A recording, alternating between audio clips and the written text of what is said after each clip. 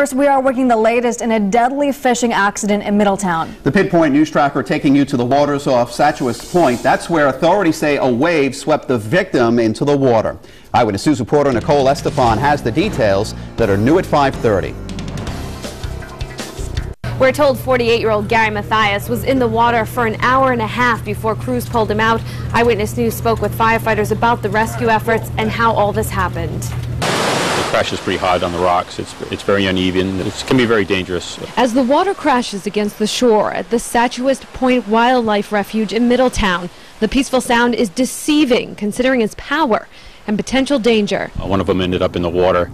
It was pretty high surf. It was very treacherous, very dangerous out there. Middletown's fire chief Ron Dory tells us at 4 Wednesday morning, a frazzled fisherman ran into this Cumberland Farms on Aquidneck Avenue. He told the clerk to call 911 because his friend needed help. Police tell us the two were fishing off the rocks at the point when 48-year-old Gary Mathias of Portsmouth was swept in. He just couldn't make his way back onto shore. Police launched the search from a third beach in Middletown. It wasn't long before they had Mathias in their sights.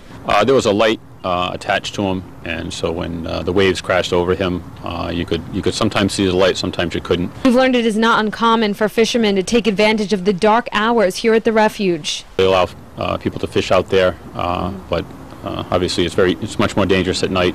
Mathias was rushed to the hospital where he was pronounced dead. Police tell us that the incident remains under investigation tonight. In the newsroom, Nicole Estefan, Eyewitness News.